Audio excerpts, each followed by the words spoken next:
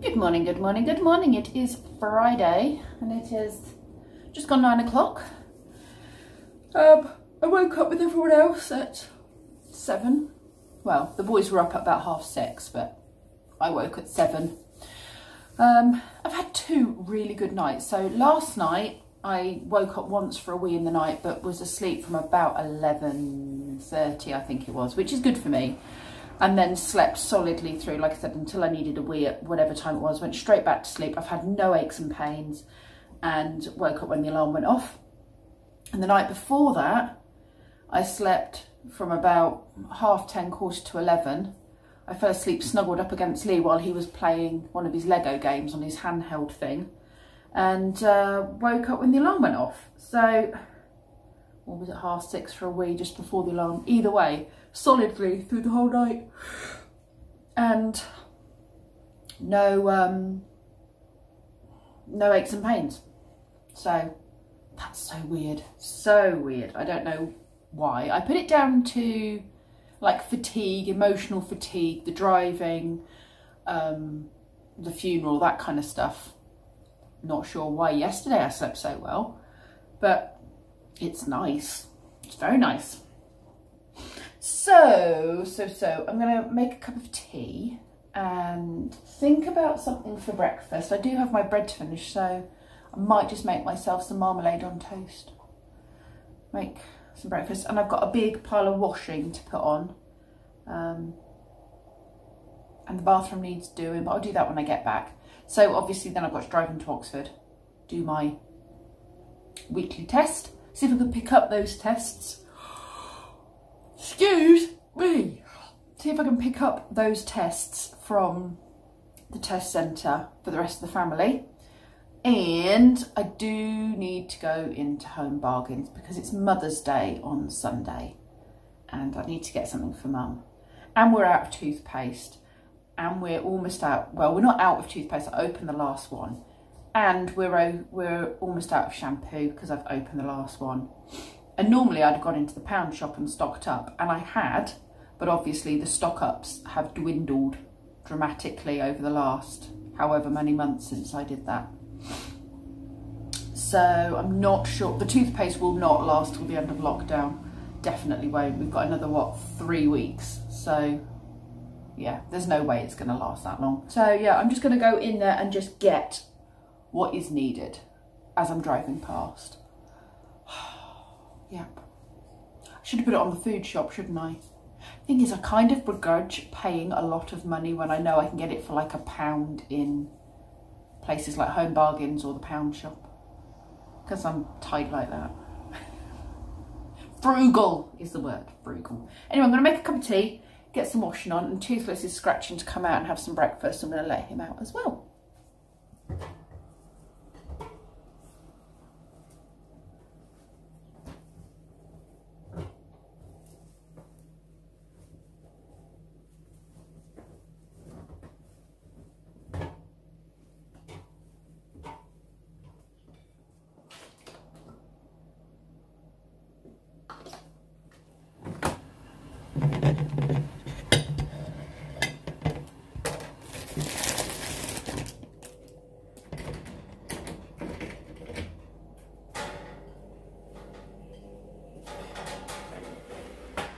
There's a big Amazon box arrived yesterday, and I went, ooh, and I moved it to have a look at what the name was on it to see if it was for me, going, oh, I don't remember ordering anything big.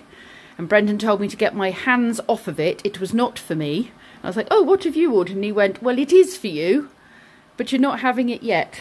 So it's my Mother's Day present for Sunday. I do know what it is because I said to the boys, I've probably said on here, I heavily hinted several times, that for Mother's Day, which is Sunday, I would really, really like a new table for the bath. So I suspect that's what it is. Because he did say, and you have no idea what that is, Mum. No idea whatsoever. There they are. Toothless is out. He's not come for his breakfast, though. I've put some leaves down here for him, but he's headed for the door. He's not going out there. It's too cold for him, but he's just sunning himself in the window on this very dreary, rainy day.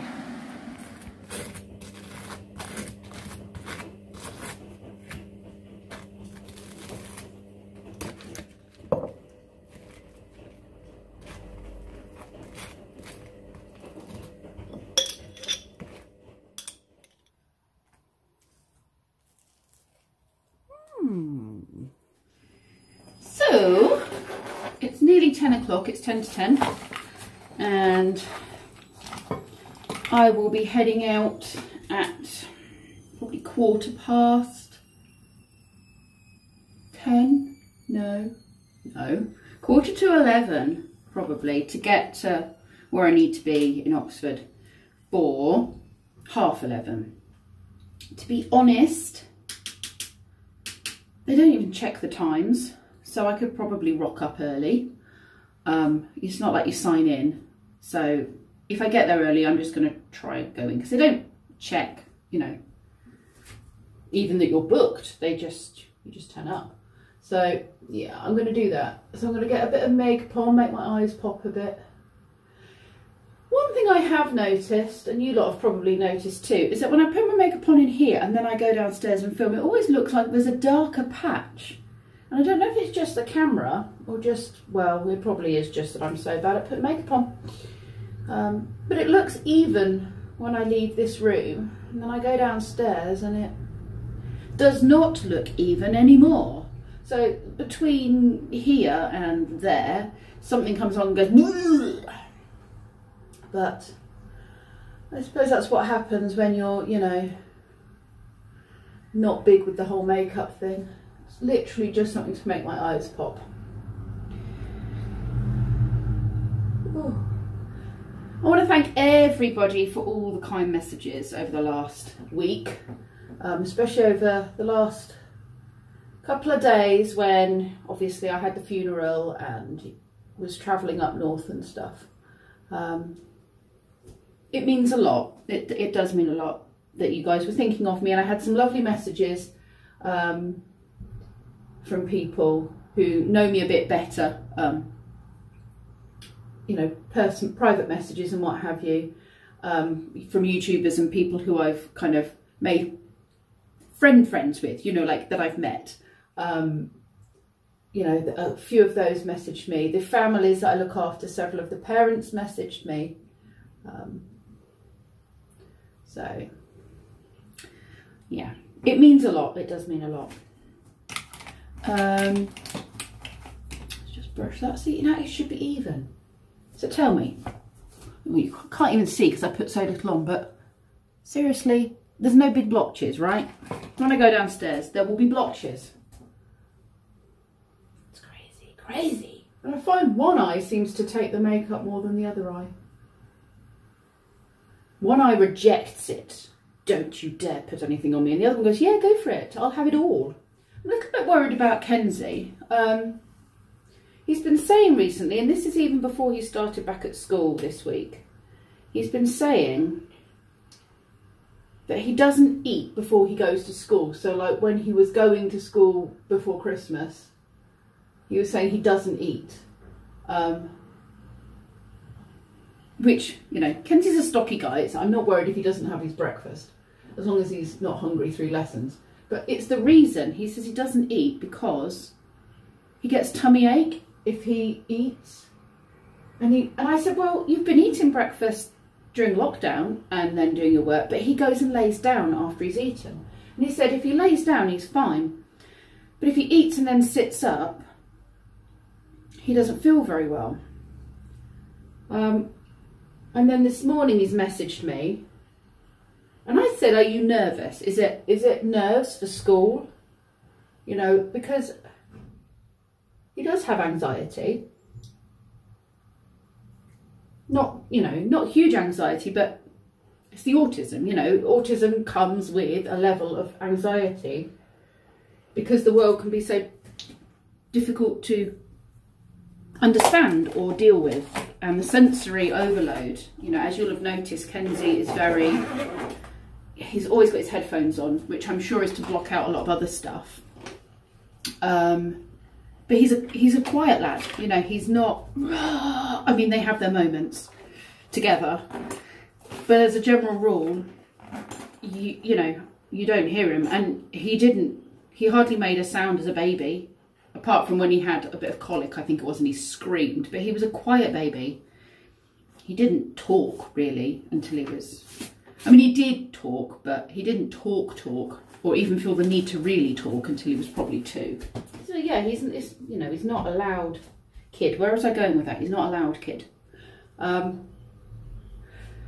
Yeah, so school can be a bit overwhelming. And, you know, in the past, when he first started at the secondary school, the lower school of the secondary school, not the upper school, which he's in now, ready for his exams, you know, the first year he really struggled and he wasn't making it through a week. They were calling me because he was, as we worked out, so totally overwhelmed by the stimulation of noise and people and what have you, that we'd get to Wednesday, Thursday, they'd call me to pick him up and he would go to his bed and he would either fall asleep or just enclose himself in his bed and hide from everybody for the entire evening. And during lockdown, I got my boy back. That has been the benefit of COVID for us, is that I got Kenzie back and he had a total, almost like detox from the overwhelming stimulation of being at school. And it's actually meant that I think he's in a better place now for being in the upper school and doing exams. He's more confident and he's found his voice. He's found his humour. Yeah, I feel like it's actually done him a lot of good. A lot of good. Right, now, see, I think that looks okay, but when I go downstairs, it will not look okay. I don't put a lot on, it just makes them pop. So, where was I going with this? So I said it could be nerves. Sorry, that was long-winded, wasn't it? I said it could be nerves. But he said he doesn't feel nervous about going to school. He's not worried. But he did say this morning, he messaged me this morning and said, I feel ill again. And I had breakfast. And I said, what did you eat? And he said, a yoghurt. So it's not like it was anything heavy. But he does have a maths test today. And he said, maybe I'm nervous about the maths test. So I'm going to keep an eye on it. And if it continues to happen on a daily basis when he gets up for breakfast and then goes to school, we'll maybe go see the doctor or talk to the doctor, maybe. Because at the weekend, he'll have his breakfast, go lay down and put his headphones on and relax for half an hour. So, I don't know. Thoughts, people? Anybody have this where they eat, sit up, and if they don't go and lay down, they feel... I would have thought laying down's worse. I would have thought you get like reflux and stuff, but... Anyway, I'm going to go get dressed. 8 minutes of waffle. Sorry, people. There we go. I think I look reasonably respectable. For now, we'll put a bit of moisturiser on my face. Well, my hands have taken all of that. I need to get a bit more. Just evaporated into my dry hands. This is, I've loved this ever since I was quite like teenager. The Body Shop hemp stuff. It's just really, it's velvety and smells nice. My sister Jackie, she uses it as well. And it's Body Shop, so it's cruelty free. Although I have been hearing it's not as straightforward as that these days with Body Shop, so I don't know exactly, but there's a link somewhere apparently with a company that does tests on animals or something, which surprises me because in my teens, Body Shop, when it was owned by the original person that set it up, she was very much the one about, you know, no cruelty to animals and testing on animals. And actually I remember picking up a load of leaflets and bits about vivisection because I think I did a talk at school on it, and so I got a lot of my information actually from the Body Shop on that, but I don't think you see much of that info there anymore.